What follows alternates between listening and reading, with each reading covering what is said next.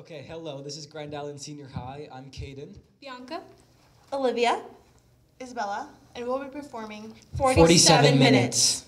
The smell of fresh cut grass gathers in my nostrils. The heat of the summer day drenches my body in sweat. It's eerily unusual that the bike trail is so lonely today. My ears hear a ringing in the distance. It couldn't be tornado sirens. Then I hear a ding from my phone. The message reads, "Nuclear destruction is imminent. Seek immediate shelter. This is not a drill." My heart sinks into a pit of fear and anger. I knew it was too late as I could already see the puffy mushroom. How could anyone kill so many people? The light blinds me and I fall to the ground. This is the end. Everything I lived for is being destroyed in a matter of seconds. and I hear the rhythmic typing of keys playing like a monotone symphony, disrupted by the staccato blaring of news.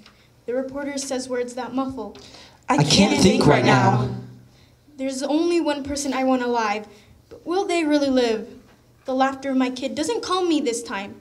Instead, it heightens my fear that this is the last time I'll hear the echo inside the voice of my head. I run towards my cars. My ankles decide to give out, but they can't right now. Not when it's most important. Not when there's only 47 minutes left. And I feel my toes start to slip on the shaking stage as I go into releve. As the bombs were heard in the auditorium walls, the fear crept into my eyes as I knew what was happening. It had been talked about for months, but I never imagined it would happen. I never imagined it would happen during my last cell before I start a new chapter in my life.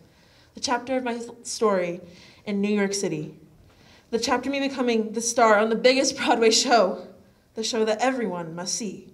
But now no one will ever be able to see it.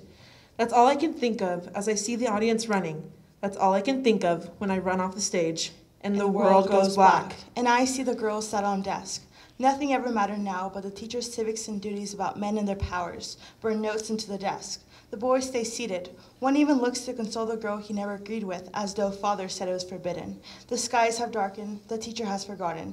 Just like that, the bell rings, no signs of an American homecoming. Freshman year, the war, the Jets. The boys have begun to weep. And I cannot weep. Mom's prayers and America's betrayal. I cannot move. My dance is static and my dreams are evaporated. I cannot breathe. Thinking of everyone I have ever loved. I cannot remember when my bones clatter as they hit the ground. It only took 47 minutes to destroy everything.